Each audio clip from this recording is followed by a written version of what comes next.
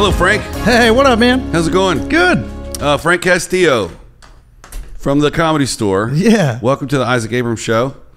I did a little digging. Oh, okay. And it turns, you know what your last name means? Castle. Frank Castle, kind of like the Punisher. Yes, kind of like the Punisher. And it's, this says, Castillo's surname often denoted someone who lived at or near a large fortified building or worker in a castle, derived from Castillo, Latin castellum. Mm-hmm. But I think Castillo sounds Italian. Hilarious. So I want to talk to you about being the boss of your own crime family and your rise to power. Oh, okay. And I can blur your face out and change your voice if you if you want.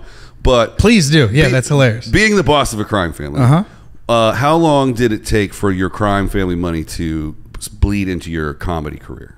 Oh, it took, not too long. It was actually almost immediate, because the thing about like being a funny person around criminals is like every criminal loves a funny person. It's true. So now it's like whenever I do shows, they all just show up, and it's a nice little break. It's kind of a cool little like neutral ground is like all my comedy shows. You know what I mean? No one's getting killed. We're all just having fun.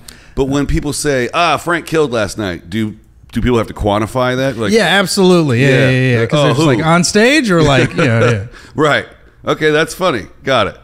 So I won't disrespect you in any way. No. This show, because I don't want one of your capos to come in here. Oh, of course not. Yeah. Start spraying down. Before we get too into it, let's promote everything you got going. You got a podcast? Yes, I got a podcast called Peaked. It's on Peak TV on Instagram and Peaked on YouTube. PEAKD. Right. It's like me and my punked. Yeah, kind of like punked, but with a peaked. Me and my boy is my co-host JP Noda. We just have guests on and we cover a lot of weed stuff and rosin. We're big stoners, but we just wanted to make like a show that was like the sesh at the back of the Comedy Store. Yeah, because that's where we would always hang out. Like before all my sets, I just get stoned in the back, which is like the secret area everyone gets to hang out and does all the fun drugs. Yeah, I've never been back there. You've never been back there? I've had an opportunity to go see it, and then I got pulled away, and it was just because I'm friends with Emily. Yeah. So Emily is the booker at the Comedy Store for those if it's too inside baseball, but I'm sure if you're listening to this show, you know about comedy, of course. And then you have an album out. Yes, I do. LUPE. This is my grandmother's name. Oh, very cool. Yeah. That's a very funny album. I just listened to it today. Oh, thank you. To prepare for this. The story about your sister graduating, we don't have to burn it here. No, absolutely. Yeah. But you also told it when we met again, working at the Wiltern with Theo. Yeah. Cracked me up. Yeah. I absolutely love it. Yeah, it's a great bit. I also have like there's a whole thing that I haven't touched on about that, where it was like, my sister's got a lot of friends that are also, because like she goes to a school where it's like, it's a program to help people with disabilities, but when you're in a program like that, it's a whole wide range of people with disabilities. So like her best friend's like a crack baby, and like her other friends got like cerebral palsy. Skills. And they're like the funniest kids I've ever met. Yeah. And it's just like such a fun dynamic to see her like and her friends and just them just being themselves. And it was like, oh, this is like a side that I never really see, or a lot of other people get to see, and it feels fun cracking jokes about it and them, because I truly think they're funnier than me. Yeah, and you don't make the joke at her expense. No. It's at your expense, and it's hilarious. Yeah, and it's fun to see the people that do get mad, because I've gone on the road with Santino. Oh yeah, and he has a whole bit about the word retard, which is hysterical. I'm also not one of those people who's like, I'm not going to police people about like saying the word retard or retarded. Like if someone like says that to a person disabled, then it's like, yeah, absolutely, they should beat the shit out of them. Right. But that was the thing that I ran into going on the road with Santino, because he has a whole bit about it. And then I remember we were doing the meet and greet, and this lady came out, and she was like, Karen. No. She was so like amazed. She was like, my son's got Down syndrome, and he's and I don't worry, but she's like, I want him to live a regular life, or not a regular life. I want him to live the most normal life as he can, and I want him to experience love, and I want him, these are things that I also worry about and think about, and to see you joke about that in that way about your sister and know that it comes from such a good place of love is like, she was like, I loved it. It was great. It was the best part of my night. And it felt really fucking cool to be like, oh, that's dope. And then immediately after that, Karen came. Oh, here we go. And she was like, you should talk to him about that word he used. I was like, what? And she goes, you should talk to him about saying retarded. And I was like, why? And she was like, well, because your sister's retarded.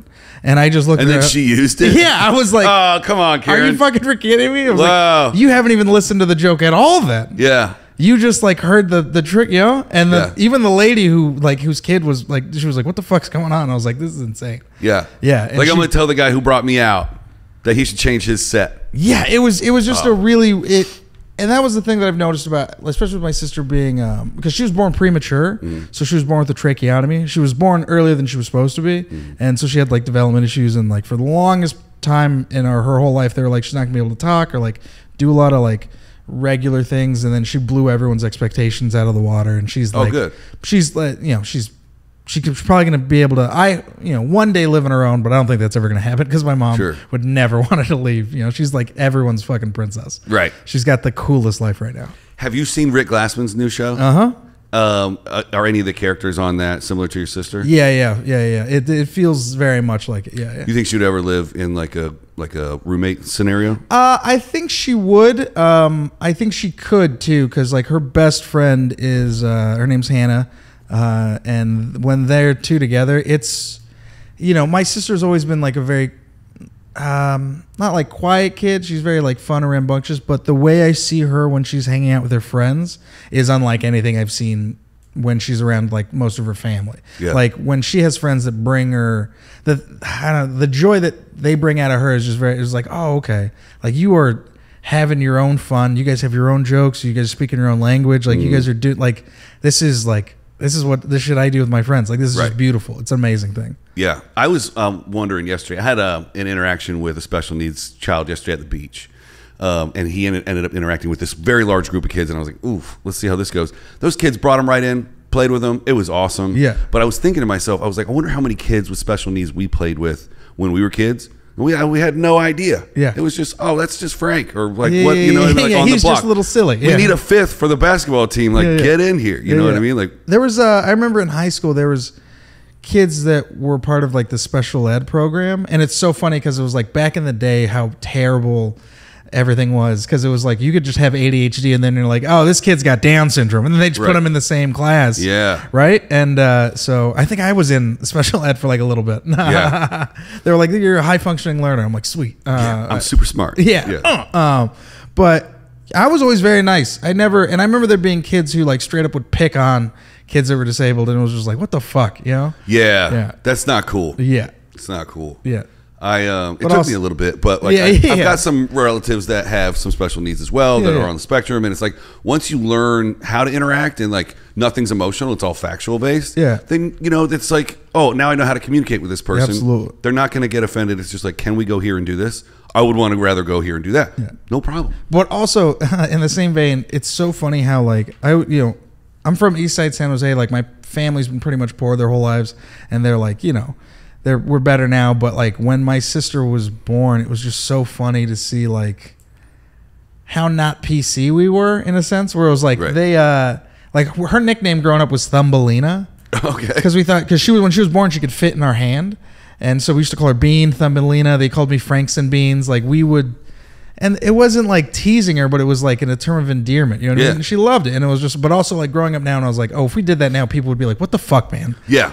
You can't be calling her that. Yeah. It's like, dude, it's our family. We can say whatever we want to inside our family. Exactly. It's interesting how like in the 80s and 90s. I'm 42. I don't know how old you are, but you're 33. Okay, very cool. In my early childhood, it was everything goes. We said the R word all the time. We said the F word all the time, and it didn't mean either of those two definitions. It was just what we said. Yeah. My dad is a big bar fly, loves bars, drinker my whole life, and I remember, he is probably one of the most progressive people. He's a lot more progressive in my family than I think a lot of my other family members. But even then, he would be like, I'm going to hang out with my gay friends. You know what I mean? Like, oh, that's a gay couple. That's Steve and, or he'd like go to bars like, oh, that's gay Frank. That, that's black Steve. You know what I mean? Yeah. And it's just so, because he wasn't like, oh, that's a black guy. He was like, no, that's my friend. That's black Steve, Yeah.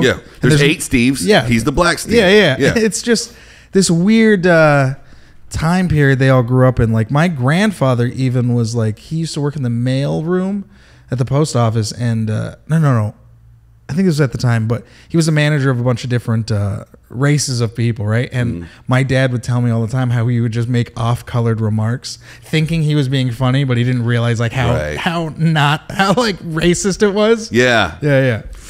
Yeah, I had a pretty. Both my grandparents were like overtly racist, but in their minds, I don't believe that they thought they were being disrespectful. No, not at all. And I also think like back in the day, like my grandfather went to war, and my step grandfather was on a Navy ship. He also went to war too, and it's so funny to hear him talk about military stuff, and because when you're in the military, like that's the enemy. That's, you know what I mean? Especially after Pearl Harbor and all that stuff. So I remember this fucking guy. We were watching like a documentary about Pearl Harbor, and just in the middle of it, he turns to me and goes, "You know, we had to drop the bomb, right? You know, we had to do that." And I was like, "What do you mean?" He was like, "I was like, because of Pearl Harbor." He's like, "No, they were like, you know, eating their babies and shit. It was like crazy. They were like crazy people." I was like, I remember, I was like, "Grandpa." Yeah. Like, yo, what? Did he see that happen? Did he see people He eating? never saw it. But it was just heard like, about it. And that's the thing is like, imagine being in the military then. It's like what you got to be told and the things you got to, you know, to be able to justify that. You know what I mean? Just to be able to get yourself psyched up enough to go to war. Yeah. Like, oh, I can't even imagine what they would have to tell me. Yeah. My real grandfather went to war, and that's how he got his citizenship. Because I don't know if you know, so you can get your citizenship. I don't know if it's like that anymore, but back in the day, you can fight, join the military, and then become a U.S. citizen that way.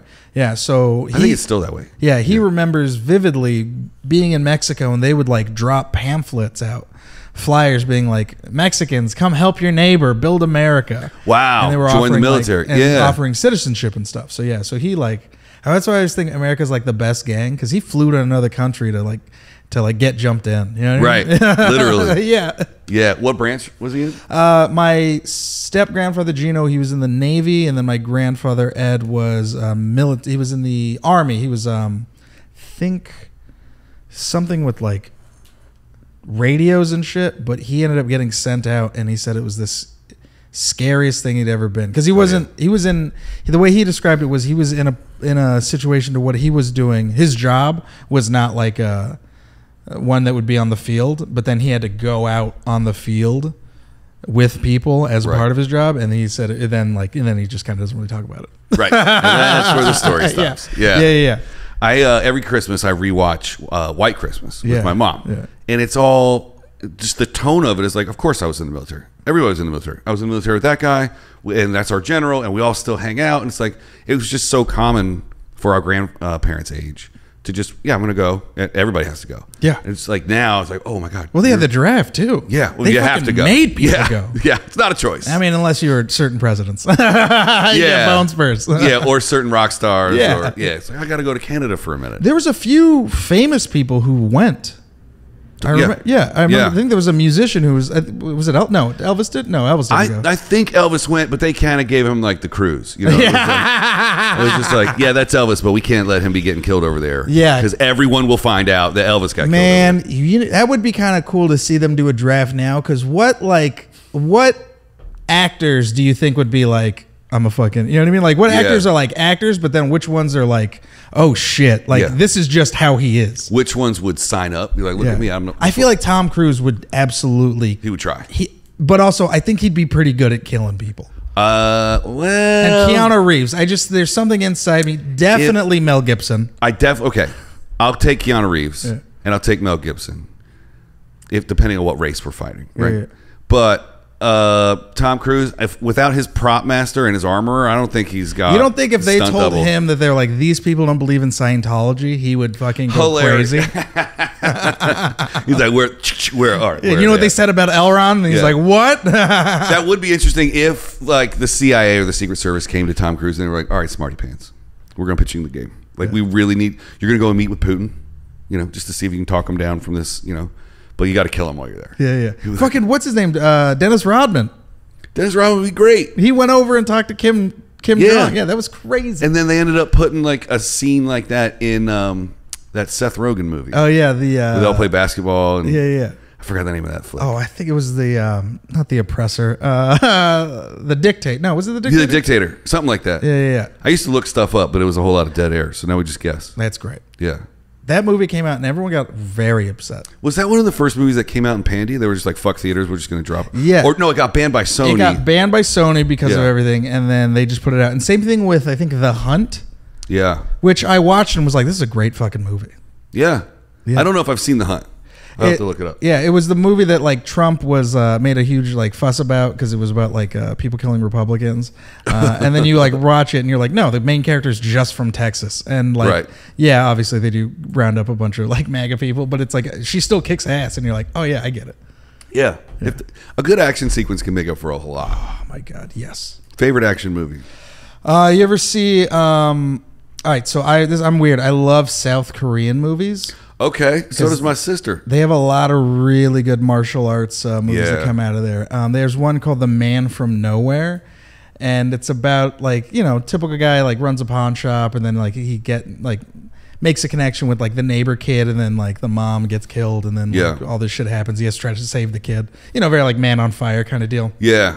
But like it's just so good, and it's one of the best fight scenes I've ever seen. Is at the end because he takes down like the whole group of people, and he fights people with knives, and the knife fighting scene is so well choreographed that you're like, this is insane. That's nuts. Also, Ip Man's got some of the best fight scenes. Okay, I was about to bring that up. As far as Kung Fu goes, those are my favorite series. Yeah. I think because they don't overdo it. It's not like some guy jumps 45 feet. No. It's like it could possibly be done. Yeah, and Donnie Yen's so good. Yeah. So I mean, good. like the level that they get to, and then it's like, where could they possibly go for 4? Yeah. And you're like, oh, Yeah, he's okay. fighting fucking Yeah. what's his name? Yeah, in the coal with the coal buckets and all that Dude, stuff. so good. Get out of here. Well, because it reminds me of like old school Bruce Lee movies. Where, like, Yeah. was it Tower of Death, or where he's fighting fucking Kareem Abdul-Jabbar? I don't know that one well enough to like say yes, I but think I might got the athlete wrong, but it was a Bruce Lee movie, and I think he has to climb up a tower, and one of the people that he fights is like an NBA player, right. and he's just like huge and tall, and it's like so dope. Yeah. And that's all like that. That's the kind of famous I'd love to be as American, is to be able to play the American villain in like foreign movies. Yeah. But still go to the grocery store here. Yeah. And you're like, hey, weren't you? Nah, I can't. Yeah. He was just in. Kareem was just in that new Netflix movie. Hustle? Yeah. Yeah, I almost cried watching that. Dude, what a great movie. So good. I love Adam Sandler. Man, he can't make a bad movie. I had made an argument with someone. I was like, if you took away every comedy in Adam Sandler's career and only put the serious stuff, he would still be a solid fucking actor. Yeah. I mean, it's nuts. I don't even like basketball. Yeah, but it makes you like, oh, I love this shit. And I was into it. Yeah, I was like, oh, this so into is it. how they get it, Yeah. and like how they really go out there and look for the best dudes in the world. Yeah. So when you're sitting in there, like you're really watching like the top. And that's how Adam Sandler is. He just shows up. Yeah. There's a group of comics that play basketball. It's like one of the longer running like basketball groups. And yeah, he'll just show up randomly. Oh, and he'll play with you guys. Yeah, and he'll play with everybody. I mean, I'm not playing, but I've heard about that. I've heard Yeah. of this. But yeah, I've seen pictures of like comics posting on Instagram where they're like, "Fucking play with Adam Sandler today." Gary Shandling used to have a game at his house on Sundays, which I only know because I watched a documentary about him after he passed. Cool. Gary Shandling's dead. Great segue. So we touched on like fighting action films. What's your favorite like gunplay? Once we start bringing weapons into it. I mean, I think the John Wick movies are pretty great. Yeah. If we got to go big guns, yeah, I think John Wick is the one that I think taken it so far. Even the Matrix movies are great, but John Wick's like, he's a guy with a lot of guns is like the premise. Yeah. But there's one movie that I really fucking love that if we're talking guns, and that's The Accountant. Okay. Ben Affleck. Yes. Have you seen that? He's like an autistic hitman. Yeah. I kind of brings us full circle. Yeah, a little bit. Definitely a guy you don't want to say the R word around. You don't. He'll shoot you right in your face. It's been a minute since I've seen that one, but I remember enjoying it. Yeah, it was really good. Anytime you can go out to your shed and hit a button and the tools move and guns are well lit, and you're like, yes, I'll have. By the way, that's what I want. My wife is like, we're never having a gun in the house ever. Yeah. And in my head, I'm like, I just want to make a bunch of money so I could go into my garage and press a button, and then and she's like, what the fuck? And I'm like, they're not in the house. Yeah, they're in the garage. Yeah. And he's got the basement too that you can like climb down the ladder and like, oh, there's more. He's got the RV with the full of like paintings and shit. Yeah. It's so funny. My dad loves that movie, and that's why I like the movie. My dad's a weird guy because he'll like watch movies and then he'll Shazam the songs. So at the end of The Accountant, there's a guy that sings the closing song. It's a beautiful song. I think his name's Sean Rowe. And my dad Shazammed him, found out where he was playing next, and then we went to go see him, and it was like in a cafe in Santa Cruz. Yeah. And it was like 30. It was like seeing like one of my comedy shows when I was starting, where you're just like, oh, it's at a place, like at a bar. Yeah, this he just happened to get on a soundtrack. Yeah, but he was like that. This is his tour. Like he sold it out too. It was like 100 people. And, okay. You know what I mean? Like yeah. Like $25 for ticket and shit. But like it was so funny to see like my dad in this like cafe, right, watching like a guy play music on an acoustic guitar. My dad's in full head to toe Dodgers gear. Oh, nice. And everyone there's like enjoying their nice Santa Cruz Sunday. Yeah. Bro, it was so fucking funny. I'm gonna if I can find it, I'm gonna put a clip of it. Yeah. Right here. Absolutely. Do you remember his name by any chance? I think it is Sean Rowe. Oh, that's right. You said that. I think Sean Rowe. I think it's Leaving Something Behind. Nice. Yeah, I'm pretty sure. If I can't find it, I'll just play the credits. All right, perfect. Yeah, just play the credits. Yeah. Thanks for coming. And then it's the credits of The Accountant instead of the credits of the show. That'd be funny. I remember when we were at the concert, this guy, like my dad, my dad grabs a seat, and it's like, we get there early, my dad grabs a seat, and it's like right in front of, like, you clear view, right? And then this couple comes, and he sits right in front of my father. And my dad's like, you know, a 6-foot Mexican guy with a ridiculous facial hair, and like, just, you know, he's that cholo looking guy. And my dad's just staring at him, and he looks at me, and he walks up and he goes, hey man. And the guy's like, it turns out he's like, huh? And he's with his wife, and he's like, are you gonna sit in fucking front of me all night? And the guy was like, and then he just got up and like moved his chair. And I was like, just like, Pops, come on. Was the chair there for him to take, or did he bring a chair? And he brought a chair and like sat in front of my father. Wow. And I was just like, that's on him. Way to read the room, pal. I was like, come on, man. You're not gonna find me doing that. Yeah. Yeah. Nope. Big tough guy. Oh, I'm gonna sit behind you. Yeah. Dude, oh god, it was just so funny. Oh man, that's a good story. And has there been another artist that he's picked up from a movie that he's still like? Yes. It was that guy, and then who else was it? I can't remember. It was some like French lady. Okay. From like a movie that it was just some song he'd heard. And he's like, that's my he lady. was like, I love it, and I was like, okay, I'm picking that up. The most random, eclectic taste of music I've ever seen. That is a great way to pick up new music. Yeah.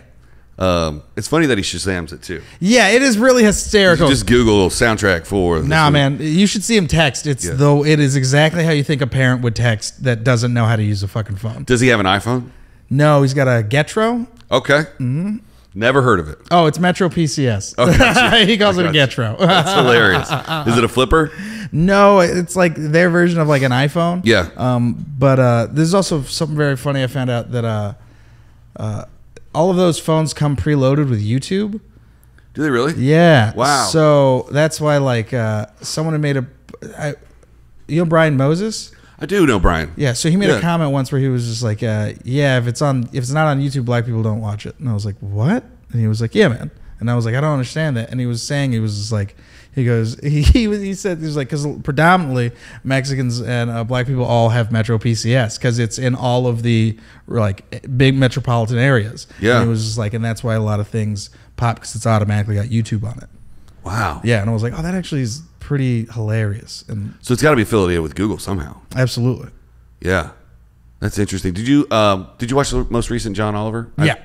And he goes into the whole. Oh, I actually have not seen the most recent John Oliver. Then I won't ruin it for you. But I do want to. Tell me about it. He gets into the top 4, like Amazon, Apple, Google, and like how we used to break up, and AT&T.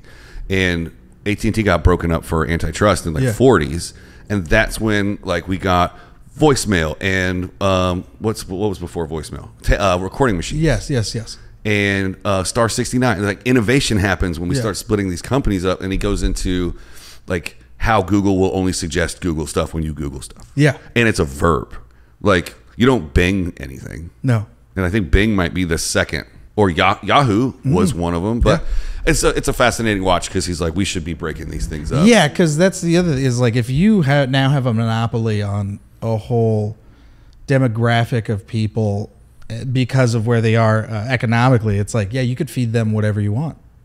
Right. I have a friend that the guy who used to produce the show, his name's Nick. He has a theory that one day we'll be praying to Lord Bezos for our food Hilarious. to get delivered by drones. I mean, whew, it was when COVID shut down everything. You really got to see like what happens when everyone panics. Yeah. Yeah.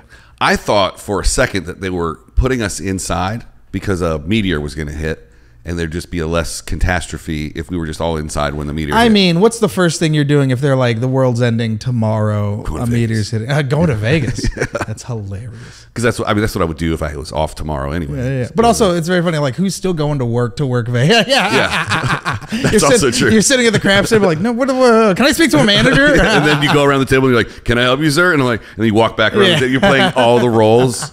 What was that movie where Vegas was empty and it's like all zombies and shit? And they put the shipping containers around it and then they blew it up with I think it's Vegas Vacation. No, hilarious. I think it's Army of the Dead. No, not Army of the Dead. Yes, something like that. It was. Yeah, it was Army of the Dead. Yeah, not to be confused with Zack Snyder. Army of Darkness. Army of Darkness. Yeah. Yeah. I hate Zack Snyder. What? Yeah. So I went into it going like, okay, Zack, what you gonna do? And I was like, all right. Why do you hate Zack Snyder?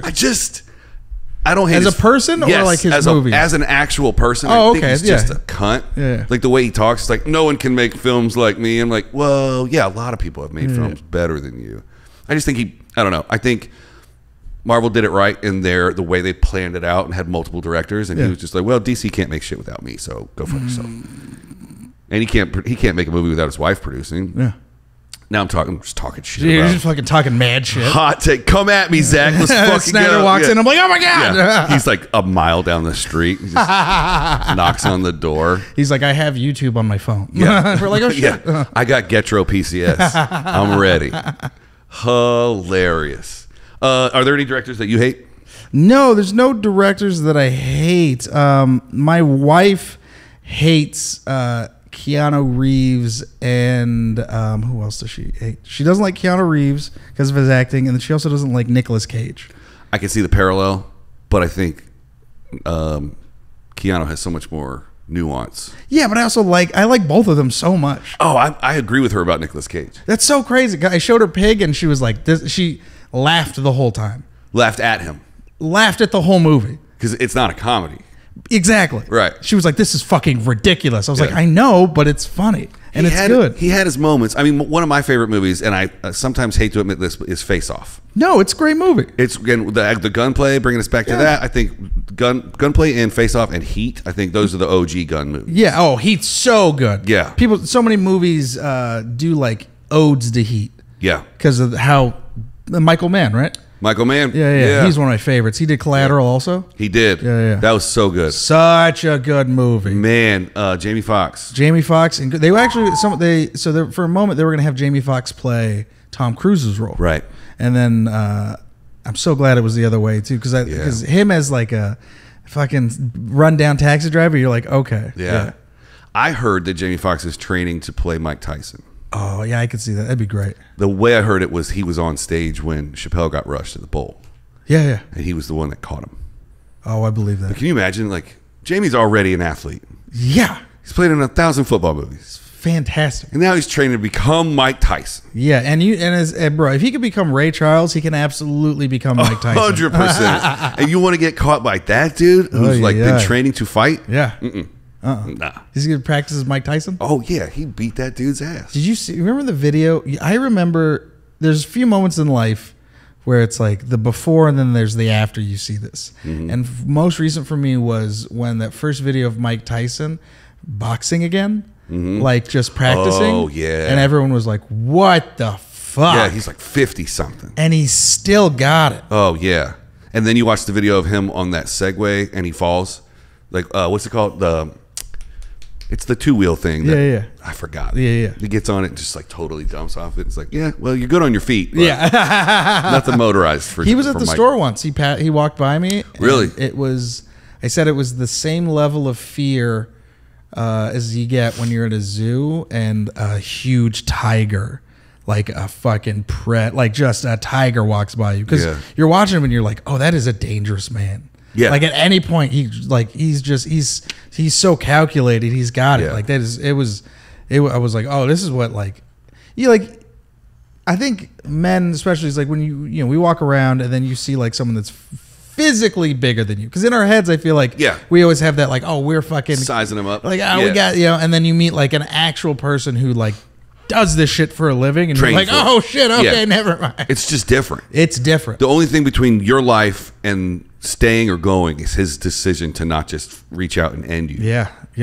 Oh. Yeah. Yeah. And that's how women live every single day. No, I'm just kidding. Yeah, there was an incident at the bar by my house last night. Oh, no way. This dude was just getting handsy, and it was like, I've had that too. I've had friends recently. I've been around the patio or just different places and just drunk dudes just coming up and be like, hey, and they don't know how to be in public, and you're just like, bro, get the fuck away. Like you have to not be here. You're fucking creepy.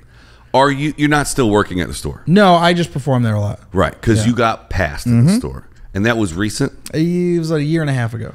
And were you in that class with Ryan Sickler, and was that the batch? I was before him. Okay. Yeah. Because I saw you on TV get told in the kitchen by, I forgot his Adam name. Egan. Adam, who moved down to Texas to help Joe run his club. Yeah, and they had us reenact that. Oh, really? Yeah.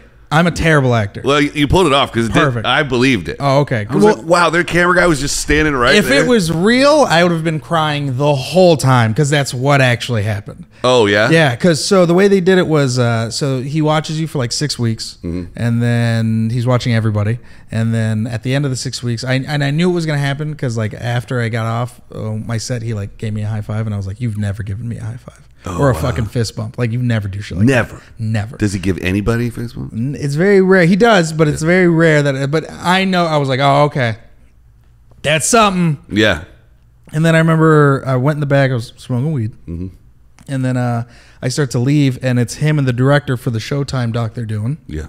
And I walk by him, and then he comes up to me, and he's just like, hey, just want to let you know, love your journey. You're very, very fun.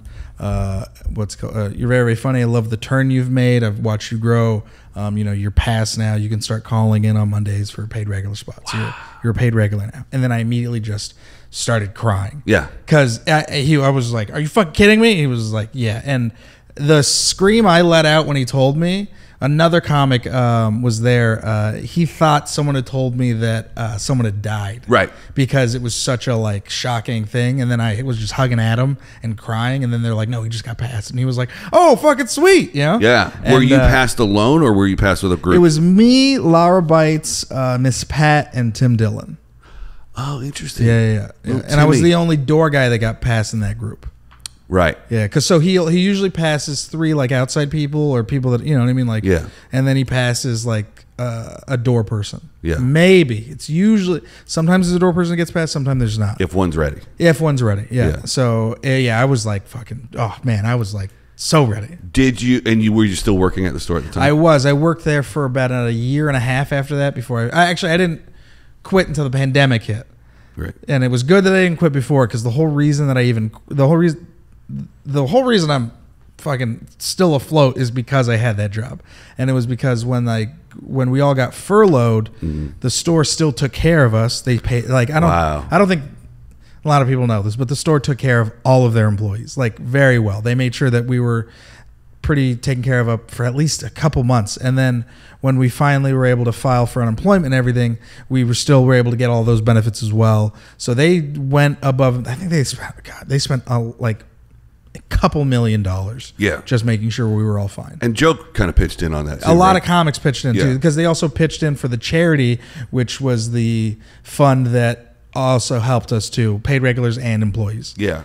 So because I heard about that and I was like, man, how far can that go? They have to have like 50, 60 employees. They took care of so many people. It was very, very good. It was awesome. That's like super cool. It was a life-saving thing too, because it was so funny because I was going to quit because Rogan and a few other people were giving me that like, you're paid regular now, you got to quit and blah, blah, start your podcast, do what you can, we'll help you as much as we can. I was like, absolutely. And my wife was like, fuck those millionaires. Right. You need a job. And then the pandemic hit and then I was able to still have all those benefits and apply for things. Yeah. Because another comic, Abby, had quit right before and he wasn't able to. Robert? Yeah, he wasn't able to get any of that until they opened it up later, which was amazing because he was fucking sweating. And I would be too, dog. We were all sweating. Yeah, he's doing very well with it. He's doing great now. Melrose Podcast. Check it out if you need to. He crushed it. I send them work all the time. People think that we rent by the hour, and we just don't. No. So anytime someone's like, "Oh, I need a podcast studio for an hour," I send them right down to Melrose. Perfect. Him and Ari. Check it out if you want to rent by the hour. They're dope. But my follow-up question was, and you kind of answered this already, because in my head, getting past the store, next day, agents, managers, bookings. No. Oh, it's like, paid regulars get the keys to the castle. You're going to get a writing job on a TV show, and your next 52 weekends are all booked out. Yeah. And it's just... It is not like that. Just because your name's on the wall. It's weird. It is very interesting. I mean, even then before that, I think I was 25, 26 when I won Roast Battle, and that was in front of everybody. That was in front of like JFL. That was in front of like that's when I got my first manager, who I'm not with anymore. Yeah. But like everyone was like salivating, right? And then I got signed. You won the TV show or the Roast Battle at the store? TV show, and I also won the ones at the store. Wow! Because I was a part of it when it first started. So I was the first undefeated guy. I think I went 6-0. Wow! Yeah, and that was when it was just the open mic, and then starting, and then everyone started coming, and it became the big thing. Yeah. And then once you get like real people, and then you start losing. But it made you better and a better writer. So then even after winning Roast Battle.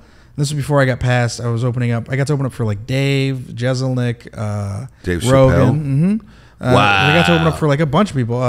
Fucking Mo Amer. He's great, and he took me on the road, hooked me up, and that was actually the guy that got me the most time right before I got passed. So that helped a lot. Oh yeah. And then also Kreischer took care of me. I won Roast Battle, and then I got to like ghostwrite in a few things. But yeah, and even then when I got passed, it was just like. It's funny to see because it's like even if you get all these things, that's not always that's not the thing that gets you. Right. You know what I mean? It's a step. It's right? a step, and it's somebody's next dream, right? If I could only get to here, and it's not the case. No, it's a ladder. Yeah. And it's funny that you talk about like fuck these millionaires, but like I've heard either Joe or Bert talk about this on various podcasts about Bert had hurt Bert. Yeah. And they were like, you need to fucking quit your TV show and just focus on podcasting and comedy. And I don't know what it is about Bert's brain, but he was like, all right. And I don't know. If I was on TV and I was building out a brand and I was getting in people's houses every day, it would be very hard for me to quit that television show and go, hey, everybody just check me out on the radio. Yeah. I'm cool. Well, it's also tough because it's the kind of people, like Eric Griffin told me this story where, when he was doing I'm Dying Up Here and then his podcast and then Workaholics, bro. That's Montez, dog. That's So we would go out and his rooms wouldn't be fully sold out. They'd be pretty well. And I remember just being like, "What? Like, bro, you're Montez." He's like, "Yeah, man. It's crazy. Sometimes it doesn't translate." We'd walk out and people were like, "Montez," and they just didn't know he did stand up. Yeah, and it was insane to me. And then he did I'm Dying Up Here, and I remember he went on the road and he had like a fucking front row full of like 70-year-old people, and he was just shitting on them. And he was like, all the people in the back from Workaholics that were younger were dying, and he was like, you probably don't even know where I'm from. Where have you seen me on? And they're like, we love you and I'm dying up here. And he was like, oh fuck. He had to like apologize. He was like, I had to start the show over. You're actual fans. Because he forgot that this different show it gives you that demographic. Whereas like a podcast, it really does, you get your fans, you get comedy fans, you get your podcast fans. So like for me, I'm doing my podcast and I just get to do stand up. And my wife's got her solid ass job too. Nice. So it is. I'm in a position where I can't complain. But if I were to complain, it would just be about getting into festivals and JFL and all that shit. But it has to help. Being passed has to help. I mean, I don't know. I think. Have you been to New York? I have been to New York. I haven't been since I've been passed. Okay, that was my next question. Is can you just roll up in the cellar and be like, pass at the store? I went once, and this was after Roast Battle, and I wouldn't. I remember, the Yamanika Sanders, so great. I love her to death. She was so nice. She showed me around, and I know a few people, and some people know of me, but I'm also, after working at the store so much and how such a prestigious club that is, I respect the cellar so much, right? And that it's like I wouldn't want to be disrespectful in any way, because I remember when I went there, I was like, I just sat by the bar, like I didn't really want to like introduce myself because I was so shy. Because it's like, it's like what I imagine it's like when you go to the store for the first time. It's so intimidating. It's intimidating, right? It's still intimidating for me to go to the store now, even though like I could go there and I could recognize like. And you're, Emily, you're comfortable with everybody. Yeah, it's still, she's never there when I'm there. Hilarious. I respect the store so much. It's the one place I don't photograph. Yeah. Like the Van's over there doing his thing. And they had Pamela for a while, and then that's not a thing anymore. But like, I just won't touch it. Yeah. I'd rather just keep that place just for comedy. And like, and I'll just go shoot at the Laugh Factory. Yeah.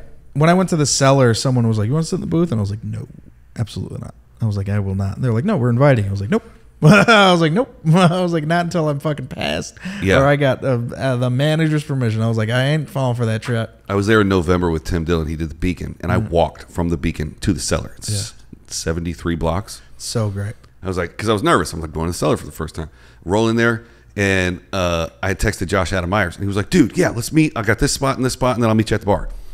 And he rolled in, and he was like, "Hey, everybody, this is Isaac." And he just introduced me around, and he was just sitting there having something to eat, and I was sitting at the bar. He's like, "Come down here, sit at this table." I was like, "No." Yeah.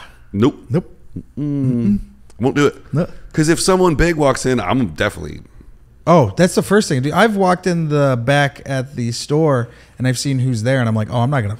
It was like Bill Burr, his friends, another comic that they've known for like forever. They're just in the back smoking cigars. I was like, oh yeah, I'm not gonna be back here. Yeah. Like I've met Bill, we're acquaintances, but I'm also not gonna be like, this is also like his shit. I'm not gonna fucking. Yeah, reading the room is really important. So important. And I think that plays into how and who picks you up to go on the road. Oh, absolutely. Because if you're not a good hang, I was just talking about this. Hang's so important. It's super important, and it's never more important than in the Burt world. Absolutely. And I don't know if he takes anybody out that's sober, but like he's doing that massive festival right now. Yeah. Those cuts that he's putting out every day are nuts. The funnest time and the most I ever drank was going out with Burt, and it was so much fun. I would worry about it because I think I could probably hang with him. I just remember we were and one of my favorite trips was I think we were in it was Detroit, or it might have been Indianapolis, but we had to drive from one place to another. It was like 3 hours, and then I remember we had to outrun a snowstorm. Were you on the bus? It was when it was like a private town car, so it was a big like SUV. Yeah. And then I remember we were like we were leaving the theater, and I was like, you want to grab these beers, road beers? And he was like, yeah. And then I just remember we were driving down, we're just having fun talking, and we're just crushing beers on this whole drive to the next spot. And I was like, this is awesome. Yeah. This is the best. But he crushes them like... Yeah, he like crushes them. I was like, yeah. Sipping. Yeah. Yeah. I don't think I could hang with him on the vodka level, but like, I think I could go White Claw for beer. Like if he's drinking beer, I could probably like have as many White Claws as he's having beers. I wouldn't brag about that. I've worked my whole life to get to this point. I can hang when it comes to weed. Like if they were like take 100 for every shot we take, I'd be like, all right, let's do this. You know what I mean? Yeah. Or 50 or 25 milligrams. Yeah. Oh, I can't hang with weed. Oh, I do edibles so much. I just got a new CBD. Oh, okay. It's 25 milligram full spectrum CBD. It's got 1 milligram of THC. You feel every milligram? I cut it in half. Oh my God. One is too much. I used to get 5 milligram THC gummies. I would cut them in half and cut them in half again. I would still get too high. Too high? Too high. It's crazy, the metabolism, man. I don't like how it processes in my brain. Oh. If I smoke one hit, done. I'm done Really? for 4 hours. Oh my God. It's 99. I'm ripped right now. Well, and you can function. Oh, absolutely. I can't. There's a silence in my head that's like, did I say that out loud? Or am I about to say that out loud? So I fun. think you can train, obviously you can train yourself to like function. Yeah. But I love this, the inside comedy thing that we're on, because I'm just so fascinated about the process. And like, I think it's a lot like directing, which is what I do sometimes on the side. I'm an assistant director and sometimes I direct. Frank and I are new friends, by the way. So if you hear some new stuff, we're just getting to know each other. But no two directors have ever become directors the same way, and I think no two comics have ever become comics the same way. And it's just I love the journey, and I love just asking people like how they did it and like how they got to where they're going. What are some goals that you have coming up? Like what are some plans? Can you share like, oh, if I'm about to try and get this festival and that's going to get me this and that? Yeah. Or is that like top secret stuff? No, not at all. I mean, and it really, when it comes to like festivals, it's just really like the auditions they get, you know. And it's so funny because that Netflix festival, I auditioned for it, and you know, I thought I had a really good set, and then they just told my manager, they're like, we just couldn't find a spot for him this festival. You know, that's kind of how it is. Mm-hmm. And then I ended up getting like not seven. I ended up getting like 5 spots on the festival. Yeah, because of just comics. So there's really no like, I feel like when it comes to festivals, if there's no like rhyme or reason, it's such a like game above me. You know what I mean? Like it feels like that's where it definitely feels like the more managers and agents and stuff.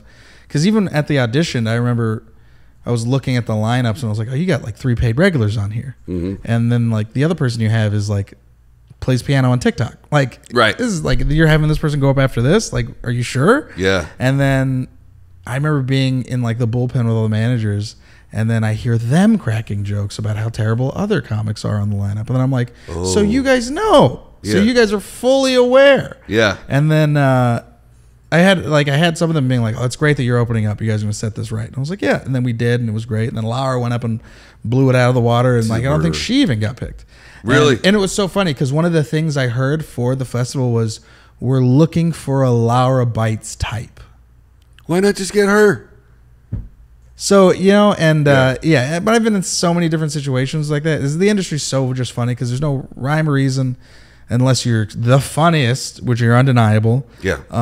Or you just kind of got to, you know, you got to do it. Like, I remember when I auditioned for JFL this year, all the people that were there were like, you did great. You were awesome. They're like, we remember you from watching you win Roast Battle. So I was just like, so you guys were there. You guys watched me do this saw thing. It. Yeah. And then they still didn't pick me. And then like now 6 years later, like I paid regular and all this. And there's like, yeah, and it's so weird to like, my manager's like, you can't be upset. You can't feel a certain way. And it's true. You can't, because all it's going to do is just drive you crazy. Right. You just got to be better than you were the last time you auditioned. Yeah. It was either Mark Norman or DiStefano. I'm not sure. And it could not be either. But one of them had auditioned for Late Night like 20 times. And then they bombed on the 20th time. And the next day they got a phone call to do Late Night. And he was like, what? I ate shit last night. Why did I get the phone call? And they were like, we just wanted to make sure you could bomb and not freak out on television. And then he got Late Night like a week later. And it was just like, sometimes you can have a good bomb. Yeah, absolutely. I know. All my bombs are great to me because it's stage time. I love a good bomb. Yeah. I feel more, there's nothing more comfortable I feel than when I'm bombing. Yeah. You know, and you get that heat on your neck. You start sweating. You're like, oh, well, fuck it. You know? Yeah. It's funny to me how awkward I can feel everyone being in the audience. And I'm like, this is funny to me. Yeah. But there's no way I haven't found a way to translate that into turning it around yet. It's tough. Sometimes I just like to sit in it. It's good, man. It makes you really feel alive. Where you're just like, oh, thank God, you know? Because I think if you do well too much, that's what makes those bombs worse. Yeah. Because you go on a consecutive run of like, you just haven't ran into an audience that didn't like you, then you're like, oh, shit. Right. You're going to find one. Yeah. For sure. Yeah. Hilarious. Louis told a story about how I think he was either filming something or he was going for like a late night thing, but he had to bomb. He wanted to bomb before because he needed it. He just was like, because he didn't want the bomb to be the thing that he was filming. Right. So he went to like a bunch of shows and they were all great. And then he went to like an open mic and they fucking just was silent. He says he bombed so hard and he was like, thank fucking God. He was like, you can always just count on comics to not fuck with anything you're saying. That's so funny because was it some of it just being the shock that Louis at a mic? I would just be sitting there with my mouth open. That'd be nuts. Oh, I think this was back in the day when he was like doing late nights or when he was like starting. Like, before he was Louis. Yeah, okay. That makes a lot more sense because if it happened now, he wouldn't be everyone's like, everybody's asking for autographs. Yeah. The last time I was at the Improv to photograph, he had popped in. He was running his new hour. Yeah. And it's the only time I've ever been kicked out of the Improv. They were like, we have another shooter and Louis doesn't want any pics. We're going to have to get you to leave. You're like, no. You're like, can I just stay and you can just put my camera down? Oh, I could have run the cameras out to the car, but it was like, what am I? I mean, it would be great to see Louis' hour, but like, I was a little defeated. Yeah. So I was like, I haven't been back since. Fuck you, Improv. It's so fucked up. We touched on weed a little bit, but I think there's more there. Is that weed that you have in your hand right now? Yeah, this is a rosin pen. Rosin is more intense, right? Yeah. Well, I mean, I don't know if it's intense, just more concentrated. Rosin is just more cleaner if it's anything. Because so the way that they make rosin, it's a higher tier process. Mm-hmm. It's like fine wine is the best way to do it. It's like fresh squeezed juice. Okay. So what they do is they get fresh frozen weed, right? And you know there's crystals at the end of the weed, and then they agitate it. Usually they just put it in a bag, like six bags with different screens and different what's it called? Not strength, but when you pull it micron filters. Yeah, okay. Different filters. That's the word I'm looking for. Anyway, so they just put ice and they just beat the shit out of it and they agitate it and they do that a bunch and they keep pulling and then finally they get all the water out and then what you have is just all the crystals from the plant and then they press that and then that's what you smoke. And it's just heat and pressure. It's non-solventless, so there's no butane. There's no nothing. It's literally them just beating the shit out of it with ice, and then heating it with just hot, like just heat and pressure. Wow. Yeah. You know a lot about weed. I do. I know a lot about weed. Why? Did you study it? I was just always a big fan of weed growing up, and then my cousin grew weed, and he got into a lot of trouble with my family and stuff. And then now that weed became legal, he's got a job in legal weed. Oh, and so you get some information from him. But I've also just been fascinated with it, you know. And like, you know, I have a lot of friends that are just weed journalists. I have friends that work in the industry. Yeah. I have friends that are used to be, I mean, I guess people say sell weed on the black market, but really it's the gray market, because it was like, it's so funny to me to be like, well, now it's illegal. Well, it was like, no, it's always been around. We're just now like, you know. Yeah. So like there's a lot of like legacy farmers, what they call them, like people that have been doing this for years, now trying to make the jump into the legal, but you really can't do it unless you have money. Yeah. So now it's becoming this whole thing of like, a lot of the people that are jumping into weed now that are making these big corporations are all, you know, it's what we all talk about when they say like, the corporations are taking over. It's like, this is actually happening in real time. Right. You're going to have weed at Walmart in no time. Oh, for sure. Once it goes federal, you're definitely going to be able to go. There'll be a weed aisle. I mean, sure. Fireball just dropped their edible gummies. Fireball the liquor? Yep. Jones Soda just dropped an edible soda that they do now. I saw that on your Instagram the other day. Pabst Blue Ribbon now has their own seltzer weed. So, they're just seltzers. They're just flavored seltzers that have a little bit of THC in them. I'm pretty sure they're going to be doing like 100 milligram versions of those, but it's going to be with like malt liquor brand, because that's the thing, is all these alcohol brands already have national distribution. So once it becomes federally legal, you're going to see it everywhere. Oh yeah. I got the same guy I was talking about that used to produce this show, Nick, that he's moved to Baltimore. He works for a cannabis company.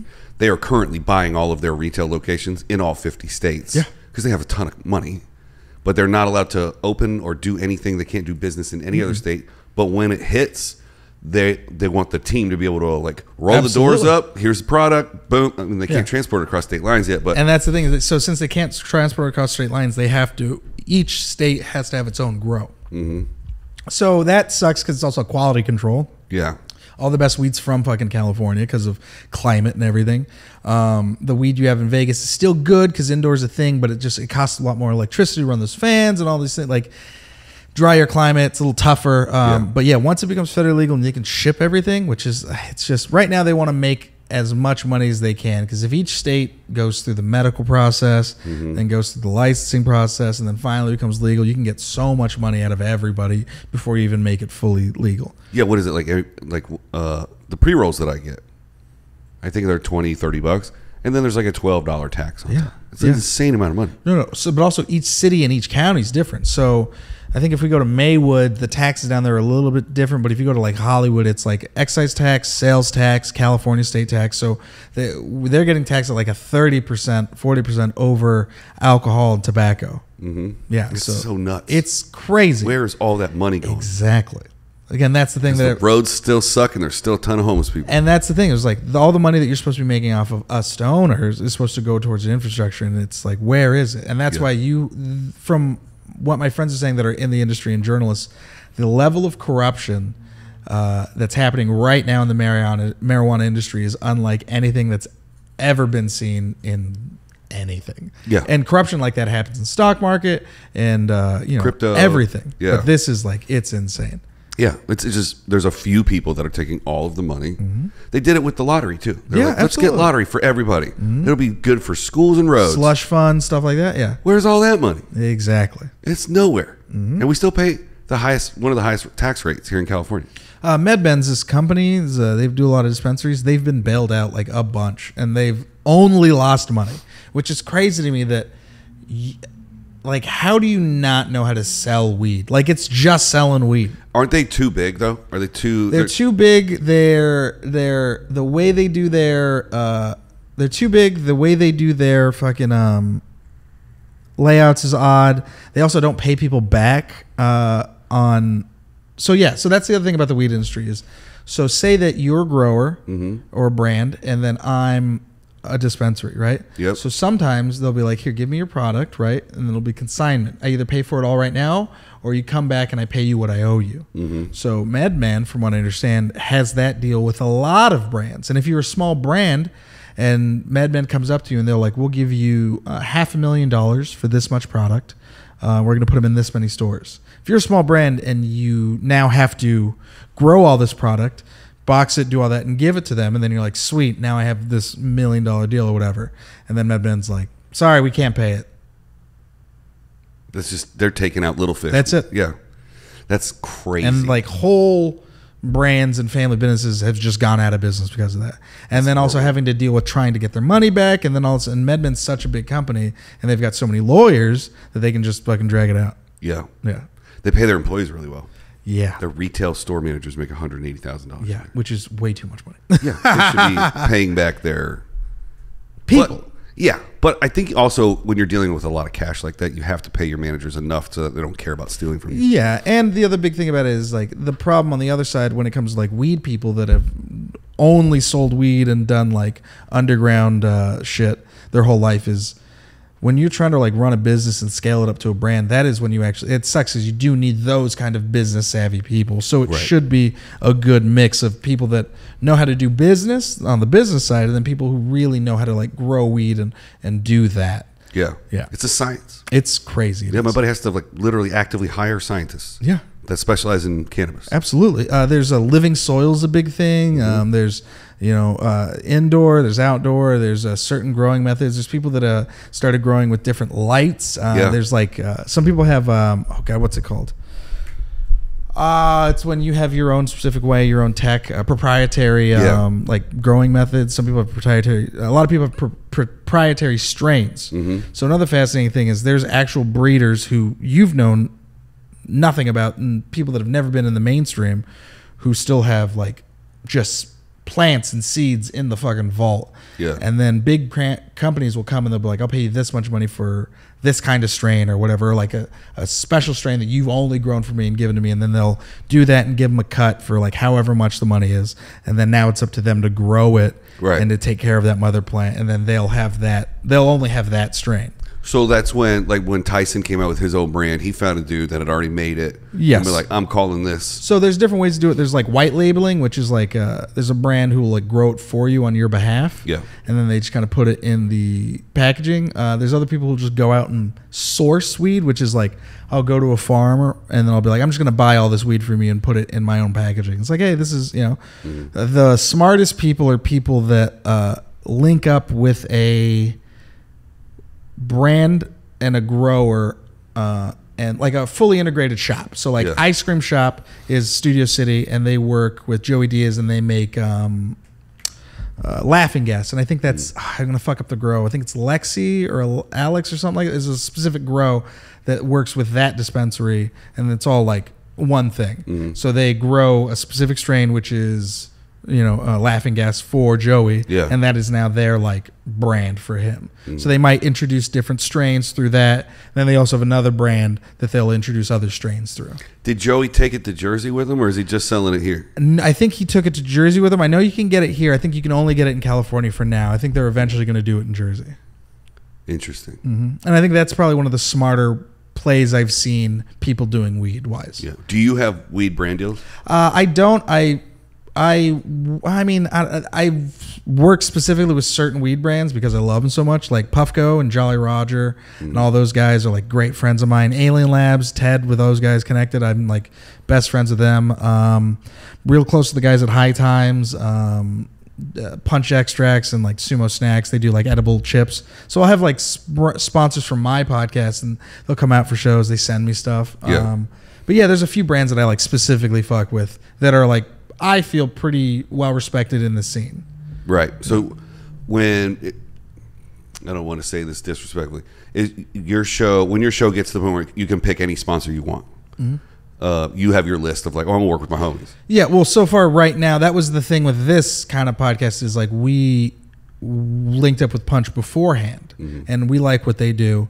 And ABX is also good friends of mine. We also like what they do, and they have Farmer and the Felon, and then Ted from Alien Labs is the brands that we also fuck with. So yeah, it's mostly like people that we fuck with and that we like. And also my co-host is the buyer at a dispensary, so he's one of the youngest buyers at a dispensary, and he's like a fucking savant when it comes to weed and stuff. He can break it down, tell you where it's from, lineage. He's got like a whole taste profile, so he's more of like the guy on the podcast.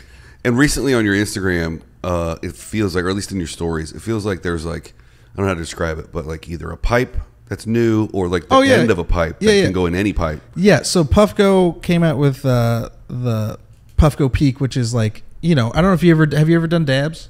No. Have you seen it? I have. With the fucking blowtorch and it's like intimidating, one right? Little, and there's a lot going on. Yeah, and you're just like, this feels like crack. And then yeah. So this is it sucks that was the only way to like kind of smoke hash rosin, because as the way I've described, hash is like really, really good, and then you really get to taste all the flavors and stuff. And a lot of the hash that I described being made, like a lot of that's like $150 a gram. Yeah. How long does that last? I mean, depending on who you are, it can last either a day or like a couple of days. Yeah. But so the Puffco Peak was the first thing. One of the first things they made that was just looks great and works well. It's an electronic dab rig. It's got a bubbler on it and stuff. It lights up. It's got cool, connects to your phone. It's Bluetooth. It's very nice. It doesn't feel like you're doing crack. You know what I mean? Oh, is that the one that's kind of cone shaped? Yeah. It looks like a beer. And then the new one they just came out with is called the Proxy, and that literally just looks like an old school pipe. It's an electronic dry dab pipe, and that's nice because one, it fits in anything, so you can pull it out. There's all right, I'll tell this. One of the guys that works there showed me a picture that they sent through like their coworkers because it was just funny. But the whole design of the thing is that you can pull it out and you can put it in a bong, or you can put it in whatever, because it's modular. It's like it can fit, right? Yeah, it's pretty smart. So someone had put it in like an orange juice bottle because it just fit. So you could hit it. So they were just like putting it in different like bottles and what else to see what it fits. Yeah. Just because it looks ridiculous. But yeah, that's like the new thing that they have, and it's like really cool. It tastes delicious. Works like a vape. Works like a vape. Yeah. Very discreet. I mean, it just looks like a pipe.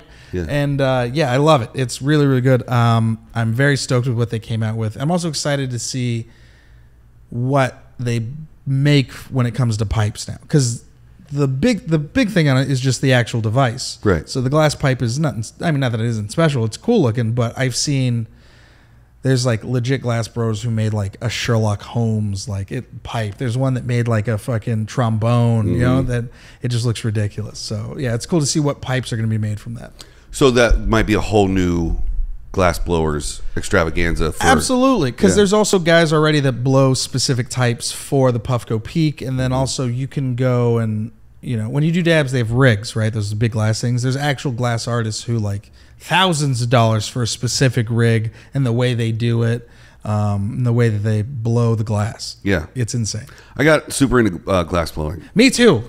I think it's episode 8 with Captain Rod. He was a glass blower on this, and he talked about it on this show. And there was a show on Netflix where they like go through. There's people who aren't that great, and then there's like super master glass blowers, and it's just so fascinating how they blow. Like they just take a piece of glass. Yeah. And I mean, I don't know enough about it to like fully describe it. There's a great doc called, I think it's called Degenerate Art. Yeah. Yeah, and they talk about that, and it's really interesting to see like traditional glass blowers and then people that blow glass that make like weed and pipes and stuff, and their relationship, because they're like, if you have a hole in it and you can smoke out of it, that is not glass art. That's kind of how they felt, and then they saw what they were doing, and they're like, all right, this is actually pretty cool. Yeah, I've seen some pipes over the years that are like the air canal is like twisted in the middle, and then it meets back up, and it's like, yeah, there's a guy that I watch online. His name's I think it's Ryan Fitt, and there's another gentleman where he literally just makes different glass pieces with different functions. So like a function is that thing you see where it's like a dome shape, and then it's like a spinning or like a percolator, or just like it looks wild. So he made one big pipe that was just all of the different functions that you could do on a different pipe. So there's like recyclers, which is like if you hit your bong and the water splashes back up, it doesn't hit you in the mouth, it just recycles back into the bong. Right. So there's different like variations of that. And you can just decide what today I want to hit a bong, tomorrow I want to do gravity, the next day. We used to make gravity bongs out of 3 liters. My wife's dad told me recently that he was a big stoner back in the day, and he's like so straight edge now. But he said back in the day they used to make it out of PVC pipe. Oh yeah. His favorite bong was a PVC like a pipe. gravity bong or like no, like a bong. Yeah. I've been to a frat house that had a bowl on the bottom floor, and they drilled a hole. And you had to go upstairs, and it was a full story bong. I've seen an 8-foot bong, and I've hit one. That'll knock you out. Right? Did you clear it? Yeah, and it hurt so much. Oh, I used to smoke a lot more weed when I was a kid. Really? Yeah. It was hard to get weed. Yeah, back in the day, it was like, it was a whole thing. You didn't know if it was real. My first couple times, I bought fake weed. Really? Mm-hmm. Damn. I mean, they could see me coming though. Yeah, absolutely. You know, it was $40. Yeah. You know, like I'd like some of your finest marijuana cigarettes, please. And they're like, yeah, here's some oregano. Yeah. Have you ever bought it fake on the streets? No, I mean, back in the day before it was legal, absolutely. But I usually shit like that is like, a guy or like there's someone you trust. That's who you usually got weed from. Like it was very hard for me to like walk up to a random guy I didn't know and be like, "Do you have weed?" Yeah. Like that's when you easily get scammed. Yeah, I mean, it's going to happen. If I just walk up to you and I don't know you and I'm like, can I buy something from you? And you're like, I'll be right back. Yeah, it's so tough where it's like, you gotta find your trusted weed dealer, Yeah. Because there was a guy usually in every neighborhood who's just going, who's like, I gotta pay some fucking bills, dog. Yeah, I gotta flip this weed. Yeah. It's weird that, you ever had anybody try and like stretch their weed out like people do with Coke? What do you mean, like add stuff to it? No, but what people will do is they'll get fake Mylar bags, and they'll put like toilet paper or like cotton to make it look like it's got weed in it. And they'll like sell it to you, and then they'll like dip, and then you'll open it and be like, what the fuck? Or people will sell you like, a lot of it's like moon rocks, and that's when like people try to make their own at home, and it's like, that's when it's like dangerous because it's like gross as shit. It's like covered in like whatever concentrate they think it is. You know what I mean? People always worry about fentanyl, but it's like one of the main things that kept happening in like the underground black market is people would get pine resin, and they would make it look like regular like dabs or like concentrates. Wow. Yeah, so they would hit it and it would just turn into rubber. Oh. Yeah, and it was just gross. It damaged your rig and stuff, and people would like getting fucked up. Damage your rig. It damaged your whole. Hilarious. I'm like, yeah, it'll damage your $6,000 rig. You're like, you mean your lungs? I was like, oh yeah, that the too. Priceless lungs that you can't replace. Yeah. Wow, $6,000, and you call it a rig, so it must be. You must have a setup at home. It's like me, no. I only fuck with the Puffcos, just because my wife is a professional, so like it's tough to be like, I have a blowtorch at home. You know what I mean? Right. It's like this is like, it's easy to be like, hey, I'm hitting my pen or I'm doing a dab. I cleaned up the house. I don't have a spot till 8. I'm literally just watching all the Mission Impossibles again. Yeah. And then like it'd be different if I was like, she came home and I'm just torching the dab, playing video games and be firing up the generator. Yeah. I'm like, I'm gonna go do some stand up later. She'd think I'm a degenerate. Yeah. Well, you are. Yeah, I am. But this is a little more man. But you don't want her to know. Exactly. That's fair. Yeah, I do all my chores she asks, or not the chore. I do all the errands and the chores she needs an hour before she gets home. That's awesome. Full procrastination till the last Absolutely. second. Are you kidding me? Dude, that's how I'm built too. It's like as soon as it's like this is due tomorrow. Like, But also here's the thing is like if I do it that way, it is less dirty by the time she comes home. And when she walks in and I'm just like sweating, I'm like, oh, I just been doing this all day. That's so great. And she's like, oh my God, yeah. Wow, you worked on it all day. Yeah, she's like, this motherfucker's lying. And she won't give you extra stuff. If you're like, you know what, I did that whole list in an hour, she'll be like, oh, bet, for real. Okay. 100%. Your list tomorrow is going to be twice as long. She's like, it took you 6 hours to do the laundry and take out the trash? I was like, special? Yeah. Yes, it did. Blow up the fucking blowtorch.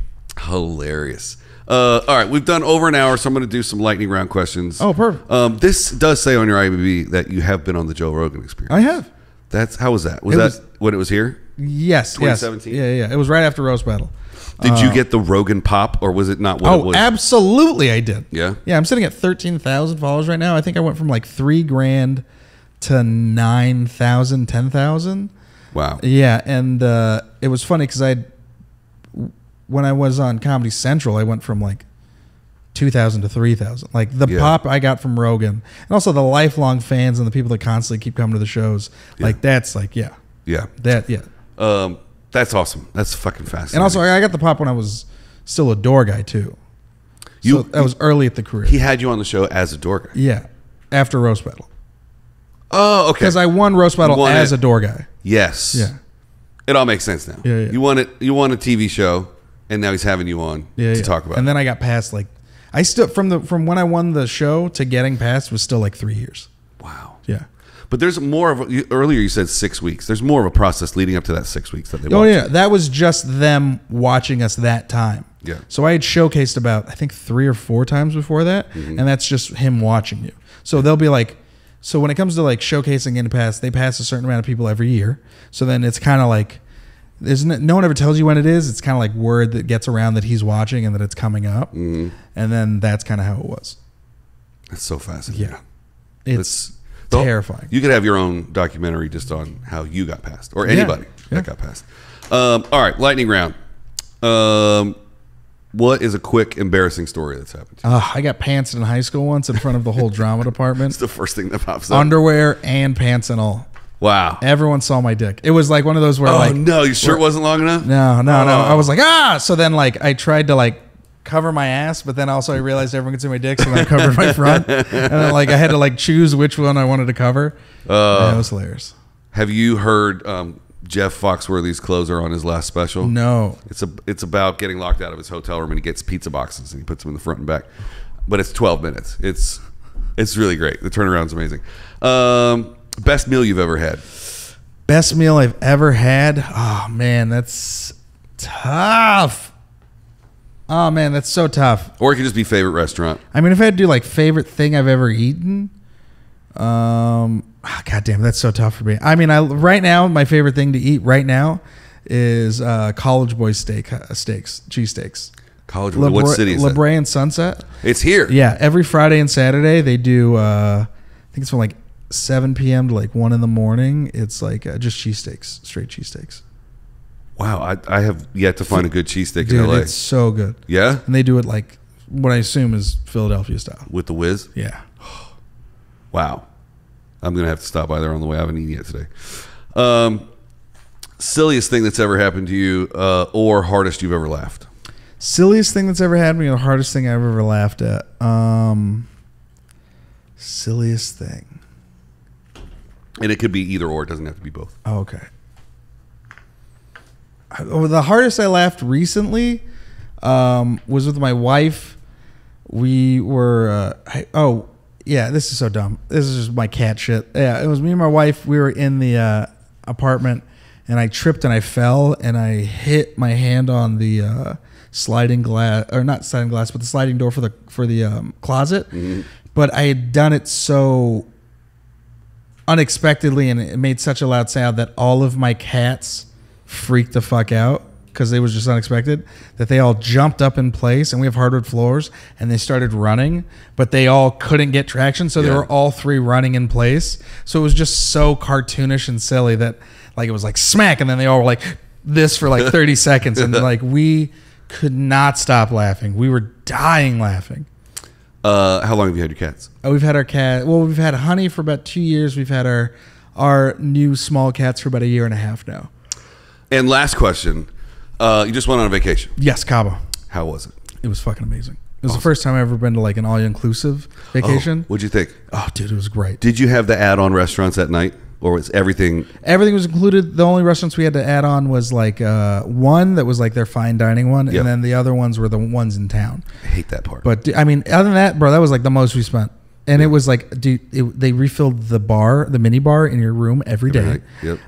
They had all you can eat, like just a snack bar. So like I would call in and be like, it was like 2 a.m. and I was high, and I'd be like, I want a steak burrito. Yeah. Like it was ridiculous. Her dad, by the end of it, I was ordering 2 entrees at some dinner places. Mm-hmm. And my wife's dad was like, all right, man, it's vacation. Yeah. I want the chicken nuggets and the burger. Yeah, dog. 1 nugget, 1 burger. We went sailing. I cried swimming with fish. It was amazing. Were they big fish, like dolphins? Huge fish. They were like this big. No dolphins. But yeah, it was amazing. They fed them bread and chips and shit. It was. You could tell that this ship went there all the time because when they pulled up, all the fish just showed up. Yeah. And they were like starting to throw like. I guess they love bread, which is apparently interesting. Yeah. Yeah. And then like one specific fish in Mexico loves tortilla chips. Yeah, it's Hilarious. a rainbow fish, and they were just throwing tortilla chips, and it was the only one that swim out, and there'd be just a bunch of rainbow fish. It was beautiful. That's nuts because you have to fry those. Like Yeah. that fish would never have eaten those without people figuring out how to make tortillas. Yeah. That's nuts. Frank, thanks for coming, man. My pleasure, dude. It was so much fun. Awesome. I hope you come back sometime. Absolutely. Tell your friends. Of course. And we'll see you next time. Oh, dude, thank you. You want to plug anything else before you go? I've just peaked. Frank Castillo on Instagram. I'm opening up for Pauly Shore July 7th through the 17th in North and South Carolina. Please bring me your drugs. What part? I'm from North Carolina. Shit, I don't know. Okay. Oh, Greensboro. Yep. For one of them, and then like I don't know I should look. I just know I'm going with Pauly. So All right, North Carolina peeps, check out Frank. Look it up. I think there's a Comedy Zone I'm going to. Comedy Zone. I don't know that one. Oh, okay. The only dates that I could find for you was September 16th and 17th at the Riot House in Houston. That's also one I should remember. Yep. I'm in the Riot House in Houston, Yeah. September 16th and 17th. So Frank's going to go home and add the North Carolina dates to his link tree on Instagram. I mean, I feel like if I'm opening for people, like Why not? That's true. Maddie Smith puts all her dates that she opens for her Theo on her website. Yeah. Well, I was gonna make a very petty comment. I love Maddie Smith too. I was just gonna. She's the best. Yeah. I'll be opening for Maddie in Minnesota July 7th through the 10th with Chance Willie if you want to come check me out. And Frank, thanks again for coming. My pleasure, Doc. Appreciate you. Thank you. See ya.